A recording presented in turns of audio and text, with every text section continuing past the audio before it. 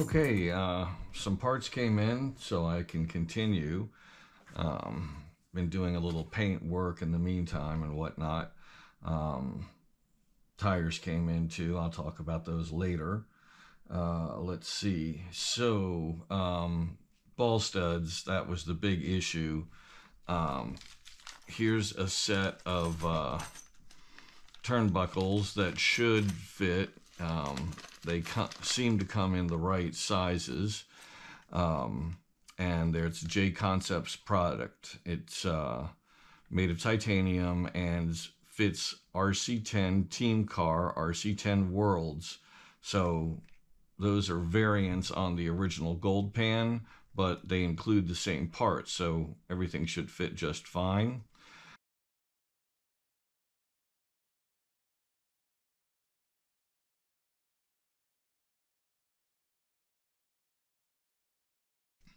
There is somebody on eBay that makes a copy of this set of steering arms that uses ball bearings. They're made out of aluminum. They're in the $30–$35 range. I ordered a couple of sets, one for the truck, one for the buggy. I don't know if they're going to arrive in time for the race, because they're coming from outside the country, but we'll see. You know, these will work okay, but they probably have a lot of flex because of the type of plastic they're made out of. So we'll see how they work, and I'm gonna set them up, you know, right off the bat anyway. I'm not gonna wait for those parts to come in. If they do come in, great. If not, you know, oh well. Anyway, Associated has 5mm ball studs, and they are supposed to be of the right size. I tested them with the a set of one of these. I've got a couple of packs of these. This is an RPM product. It is the 440 size, so I know these work. The 5mm probably refers to the overall length of the ball stud. It certainly isn't the width of the ball at the end itself, the knuckle, if you will. These come in packs of 12, so you need at least one pack. I recommend buying 2 packs at least per vehicle because you may need spares. These also have an Allen head hole at the top as opposed to the wrench fitting at the base. That makes them a little easier to install, also to remove and move around the car if you need to. Since I have extras of these, I'm going to try drilling out a hole at the top. I'll do that from the inside to avoid flash, and then use a body reamer to try to smooth the hole out and see if that's workable without changing the performance of the cup itself, because most cups these days come with a hole in the top, because most ball studs have an Allen fitting, and that does make them a lot easier to use, because every time you pop these things on and off, you loosen them just a little bit. And after they get popped on and off a number of times, they become loose to the point where they develop a little bit of slack, and they also pop off much more easily. And you don't want them coming off during a race, because you know, the corner marker guys are there to flip your car over if it turns over, if it gets stuck or up on top of the rails. They're there to get it back on the track for you, but they're not going to fix your car. So if a ball link pops off, and that's it for you, your race is over. So, you know, that's one of the main reasons I'm going through all these machinations to make sure that these linkages are correct and fit properly. And I'm getting rid of those stock ball cups because they are terrible. I don't know why Associated even packs those with these anymore, why they haven't upgraded them internally, made a better product there, because they're garbage. I mean, literally, don't waste your time. You should be able to adjust a turnbuckle with the, that's why they have these little wrench fittings in the middle. If these aren't, sturdy enough that you can't turn a turnbuckle wrench without popping the ball cup off of the ball stud, that ball cup is no good. It's not going to hold up under race conditions. You're going to have your wheels coming off, your steering linkages popping off, and your car is going to be a joke. And I mean, those are critical components. If your kingpins were constantly coming off during a race, you would be very upset with the engineering of the vehicle. So these things shouldn't be any different. And the fact that Associated continues to pack that 1970s garbage. I mean, they were bad back then.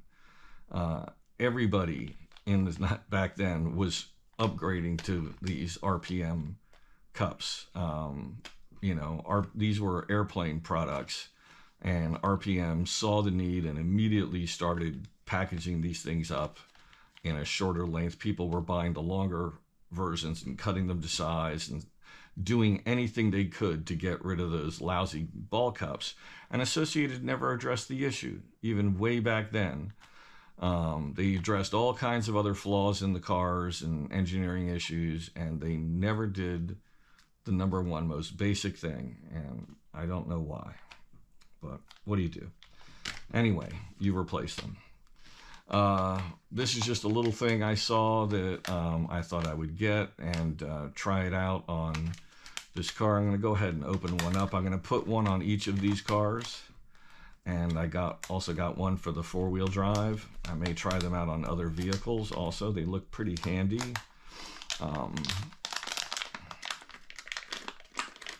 It's a little fan shroud.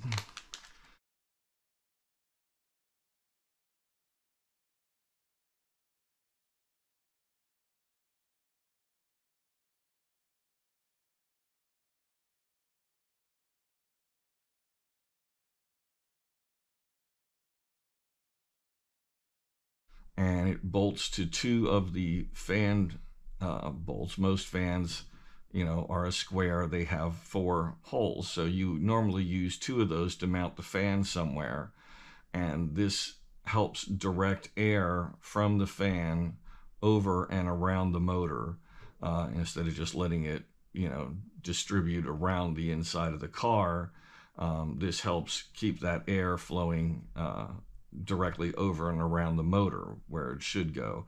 It's a little 3D printed product. They're probably not that durable. I would not recommend trying to zip tie this portion to the motor or something like that. It probably won't hold up, but just bolt it to the fan and place it so it's close to the motor housing itself. I don't have a motor can within reach, but let's just say this is the motor. You want to, place it somewhere like this so that it helps direct the air around and over the motor. And you'll see me put this into use later. I got this at A Main. It's a 1-Up racing product, part number 190735. It's a 30 millimeter RC10 B7 fitment. Probably works on numerous other RC cars because it bolts to the fan, not to the car itself.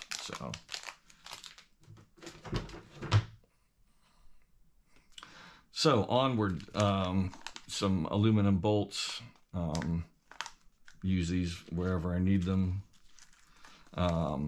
For the differential, I hate building the little thrust bearings. They're just a pain. And I've got big fingers. It's kind of a nightmare.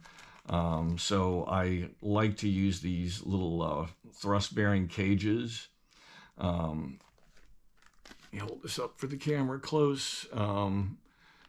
All this is a convenience. There's no performance benefit here. I don't have to worry about the bearings getting loose on me while I'm trying to assemble the thrust portion of the differential. It's just, there's two washers that have kind of a groove in them, and then the bearings are held in this little cage here. You grease it up and clamp this little cage in between these two cupped washers. That's all there is to it. It doesn't provide any performance. It's just convenience. They are a ceramic bearing. They are probably a little smoother than the stock bearing, but again, I don't think that provides any kind of real performance advantage. These are a set of 3 30-second ceramic differential balls.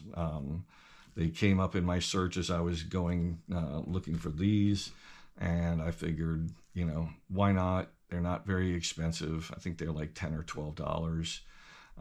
They are going to be a little smoother than standard ball bearings, steel ball bearings, because they're ceramic bearings are precise to an incredible degree of accuracy. It's in the realm of like space shuttle technology accuracy, just because of the way they're made. So anytime you can get ceramic bearings, go for it. As far as kit bearings, they tend to be much more expensive. Let's say if I was buying a set of bearings for the entire car, which I did. I got bearings for all of these cars, just standard bearings. They're in the realm of like $35 for a kit. That includes transmission, front and rear wheels, or hubs, depending on where the bearings are. And they would also, if there was steering bearings, you would have bearings there.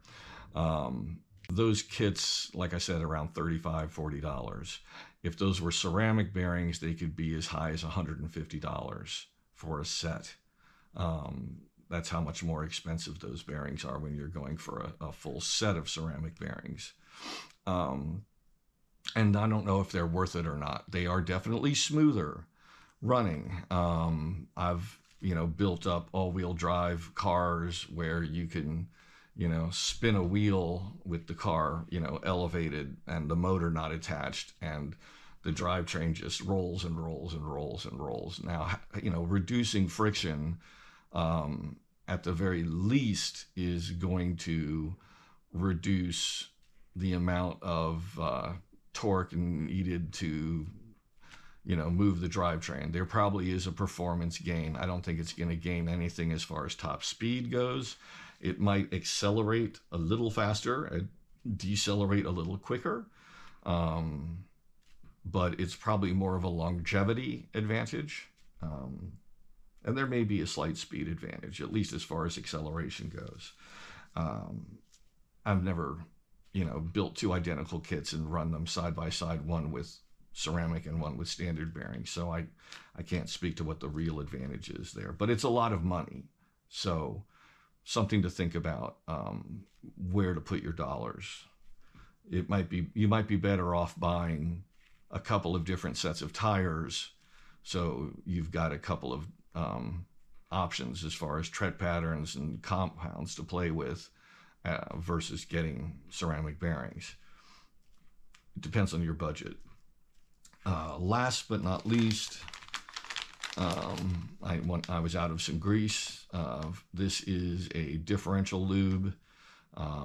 It's Team Associated Stealth differential grease, and I'm a fan of the green slime. I've been using it for years. It's a Team Associated product. This is for shocks. You use it on the seals. I can't speak to its performance other than the fact that I've been using it for years. I've never had problems with my shocks leaking. And I've never had issues with my shocks binding up because the seals were swelling because I was using the wrong grease.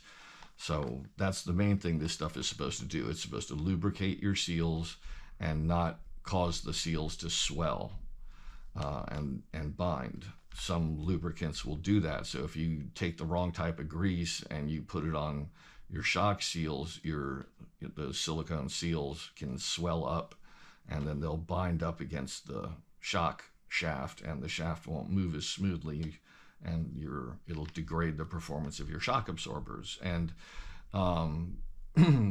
these cars may be toys, but they are very precise cars at the same time. And when you're competing, every little bit counts. And when you're trying to make these cars perform at a high level,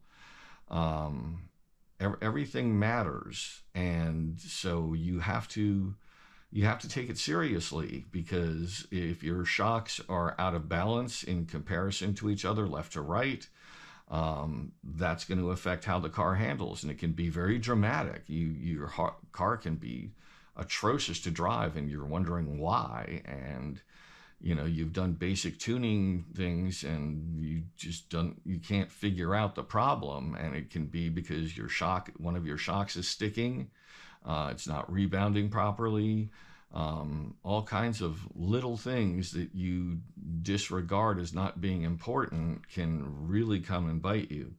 So, start with the small stuff, worry about the details, and then the big stuff becomes a lot easier to deal with later. Okay, wanted to move on to some other things that you're going to want to get. This applies to both of these vehicles. There's not a lot of information on setup. There may be on other boards. I just did a very cursory search. These are the two setup sheets I found off of, one of them I found on Team Associated's website. One of them I found on Petit RC, PETIT RC.com.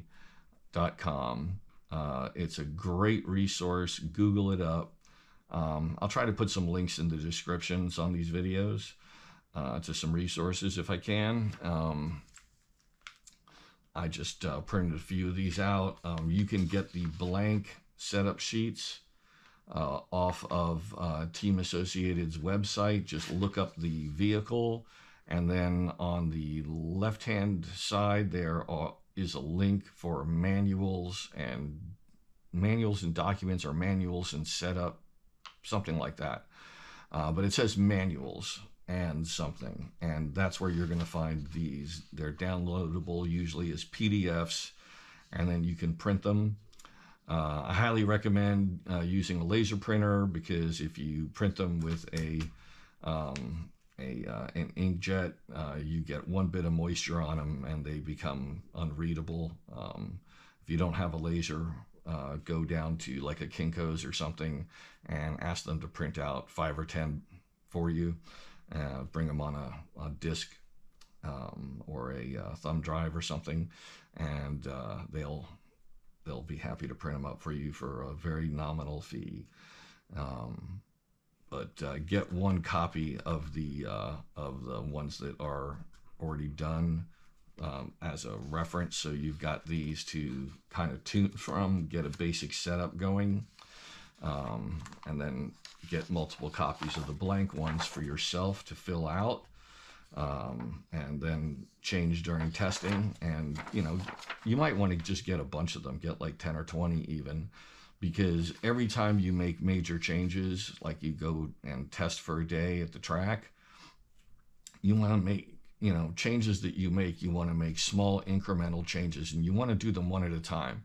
You don't want to make like 10 different changes. Like, I'm going to change the front camber, and I'm going to change the back toe, and I'm going to change the shock fluid. And then you have no idea why the car is handling different or where, because you made 4 different changes. Do one thing, see how the car handles, pull it back off the track.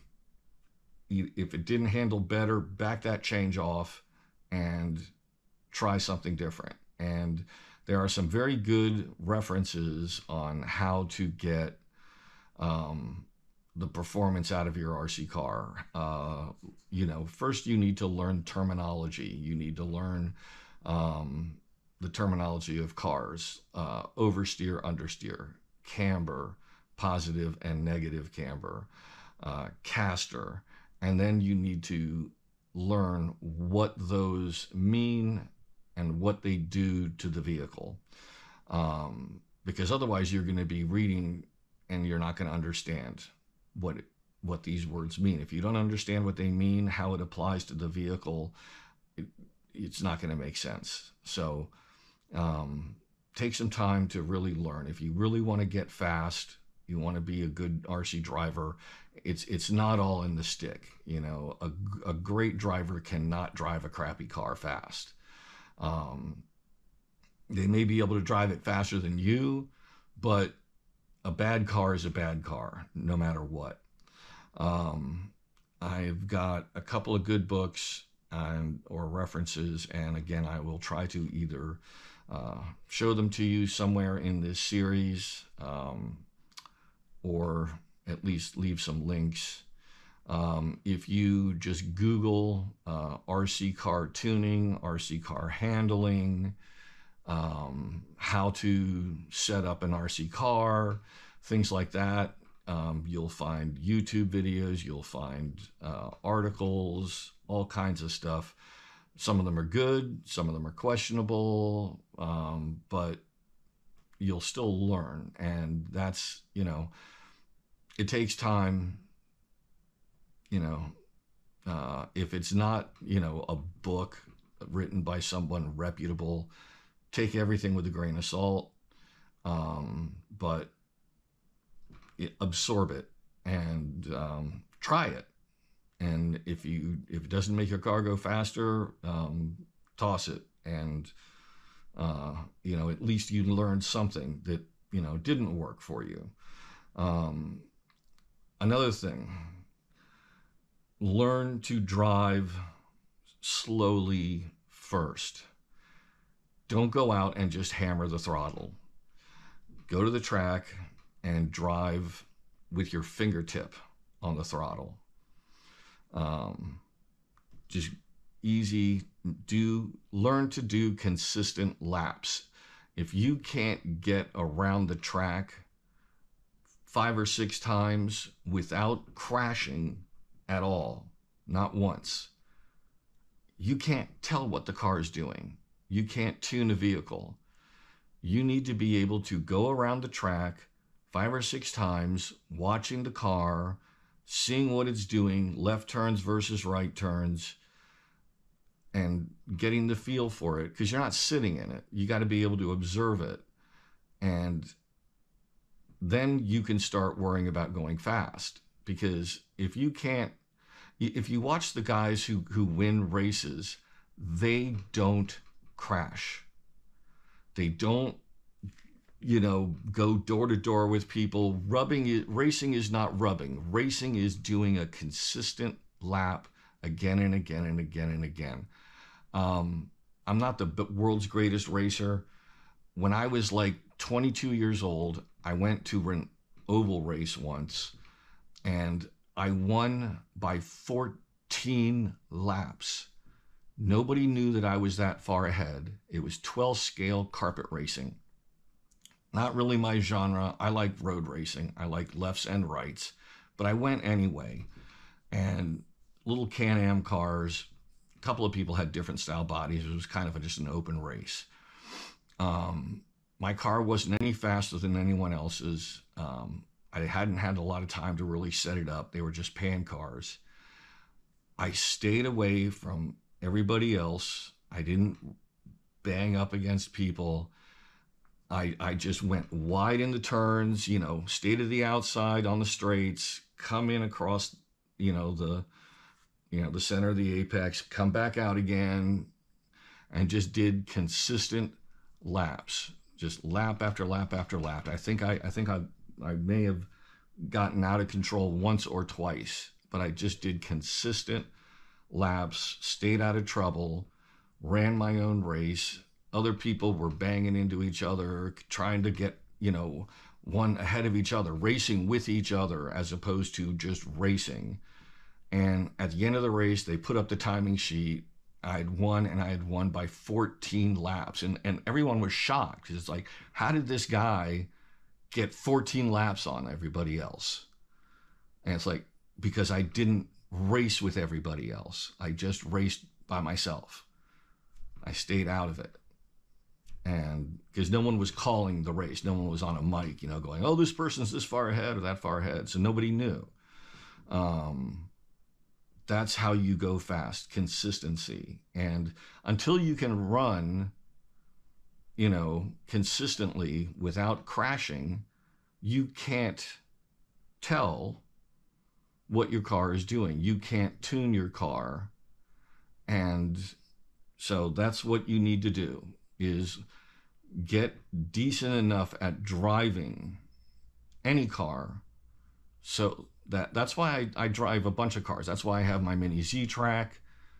I play with all kinds of RC cars, so I get stick time.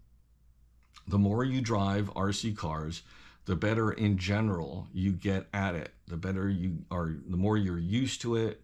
Having that perspective, you know, when the car's coming at you, left is right and right is left. A lot of people have a hard time with that, making that adjustment.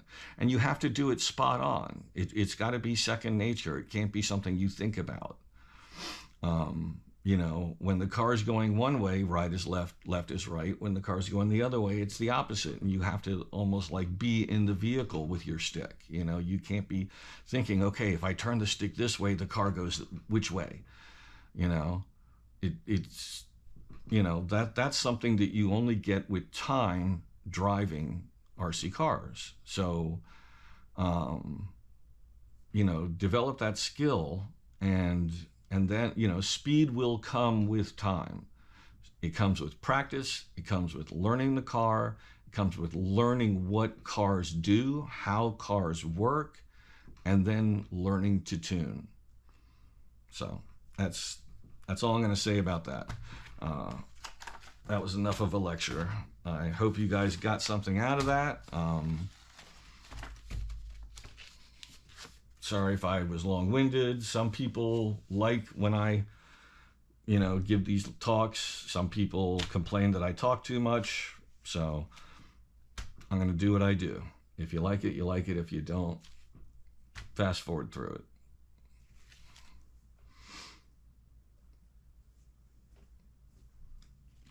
So I already talked about turnbuckles in a previous video. You know, why the mark is there, which direction it goes, why they should point all in one direction. So I'm going to go ahead and build up all these turnbuckles with the ball cups. I'm not going to do that on camera because, again, I already talked about it and showed the basic process. And it's just boring for you guys to watch me, you know, showing you how to build one turnbuckle is enough. Watching me build up, you know, 8 turnbuckles has got to be, you know, like pulling teeth. So I'm going to go ahead, turn the camera off, and put together all the turnbuckles for the car and come back at it.